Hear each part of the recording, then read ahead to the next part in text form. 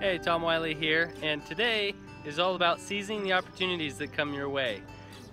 You can see behind me the wood chip piles that we have for our Back to Eden gardening that we had been preparing for at our current location that we're moving away from now. For now, we just need this stuff moved. We haven't quite closed, our place hasn't closed yet, nor has the property, but it's all set to happen this week.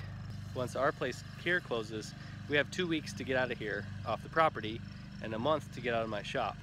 So I need access to the stuff back here that I need to move. I have roofing back here and some odds and ends, a big trailer full of stuff that I need to mainly just get rid of, this big propane tank. We have these piles of wood chips we need to move, and it's pretty labor intensive when you have to do it by hand. We don't have large equipment to do it with. We had it all just dumped here. So there's an opportunity just came up. So this morning I realized that the neighbor over here has been doing driveway work. I saw that this morning and realized, wait a second, Bobcat, we're trying to move wood chips back here.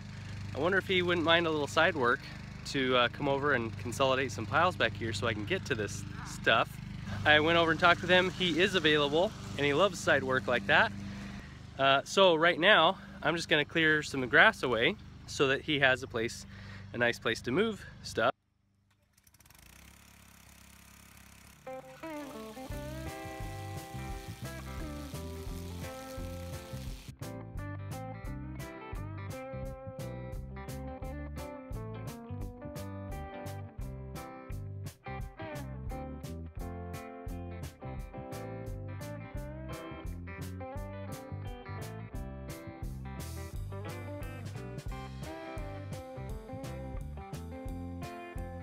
Well, it's the next day now, and we kind of on last minute notice, went to sign the papers to close for the selling of our home this morning. So we did that, and while we were gone, the guy with the Bobcat moved all the wood chips for us. Super grateful for God just putting those things together. I didn't have to do anything. I didn't have to schedule, I didn't have to call, I didn't have to rent equipment. I just had to walk across the street and ask a guy who was already working with his Bobcat if he could do a little bit more with his work with his Bobcat across the street and earn a little side cash. So it worked really well, and we're super grateful. God's got this all figured out, and even in the midst of our wonderings or worryings, we just need to keep trusting Him and keep walking step by step into what He's got planned. Both the blessings and the blessings in disguise. We're in the middle of search for a trailer. I was hoping for a boat trailer to haul our 20-foot long sailboat that we have for a playhouse eventually for the kids and us. So here's the sailboat right there that needs to be transported. I was hoping to find a boat trailer to haul that over to the property with. Had my sights set on one that came up yesterday morning, and it all looked great. I was gonna go pick it up and decided, you know, I think we better pray about it and just make sure that God wants us to move on this. And we prayed, and God very, very clearly said no. He said, no, don't get it, just wait, I've got something better. And I was not being very patient. I basically reluctantly said, okay, fine, I won't go get it now. But was still kind of hanging on to it and wondering, okay, well, maybe this is a later. I'll go later and get it. And we're assuming something else was needed to be taken care of, and then I could go get it, because it seemed like such a perfect fit. I may have discovered why today, as I was looking on Craigslist again, kind of seeing if anything new had popped up. Saw the bottom trailer for out of a trailer home. So it's a 35-foot by 8-foot flatbed trailer. Basically, they just ripped the top out, walls and roof and interior out. Ripped all that off, so it's now just a flat deck. Has checkerboard linoleum on it. Really crummy, wood, but the bones of it look solid enough, and the tires have air in them, and it's needs a 2-inch ball, which is what I have, and all that stuff. So it all looks really good, and they just said make an offer. So yeah, so I sent them an email. That's the only contact info they had on there, so I'm waiting to hear back. But like I said, that might be the solution that God was wanting us to wait for. We realized that that could end up being the base for the accessory structure we plan to build next to our RV, to make life easier. It's going to have laundry machines and a spare toilet and freezer, or, you know, full-size fridge, a little chest freezer, stuff like that in it, and a pantry area and a mudroom. So it'll make it much more easy to live in the fifth wheel with 2 toddlers and a newborn, and eventually a dog, Lord willing, and the 2 of us adults. So it's anyway, that structure is going to make life a lot easier. We were kind of scratching our head for how much we were going to have to invest into building that structure. We already have the floor for it, that dance floor we call it now. We were going to put that on some stilts for a floor and build up a structure on top of it.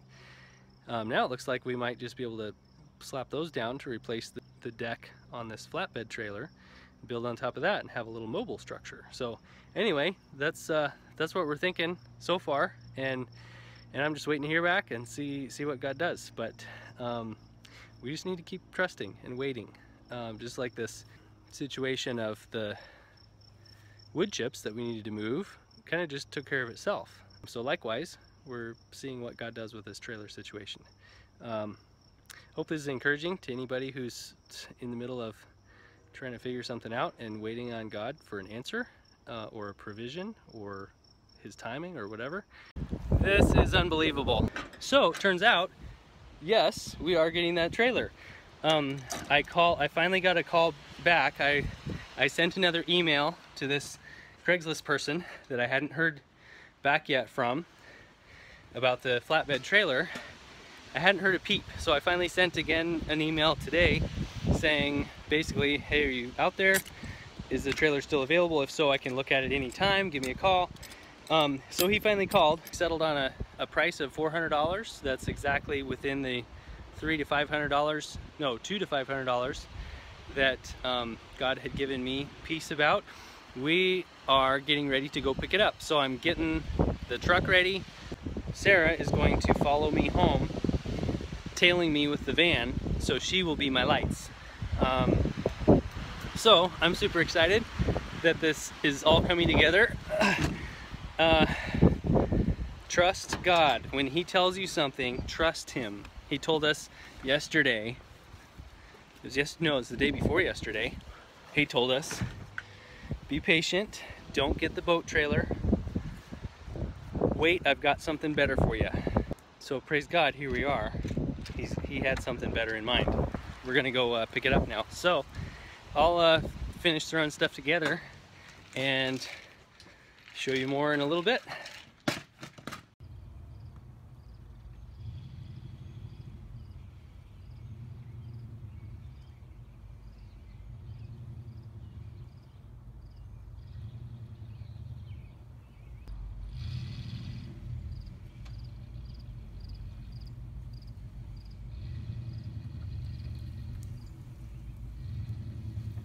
God's blessing, the thing that we weren't looking for, but ended up finding because we listened to his voice and obeyed him. He's very faithful to supply what we need. So let's take a look at it. It looks pretty ugly, and this whole wood deck is all shot. It's, you know, you can see it's sat for a long time and it's rotted, and there's old plumbing pipes in it, and under this deck should be some insulation and then an underbelly wood that we'll have to pull off. So the plan now is just to rip all of this off and then take our dance floor sections here and put those on this. They'll be in a different orientation than there. So they'll be along lengthwise, 8 feet wide by 24 feet, and then we'll make up the rest with some new materials. We're planning a deck section on part of it, and then the rest will be structure for the washing machine, dryer, and oven and fridge and toilet and all that stuff, it'll be a good start to the foundation for that accessory structure that we were planning and hoping not to sink a bunch of money into, because it's not our house. We're getting toward our house, but need to make it more livable for a year or more while we build. So this is a huge plus.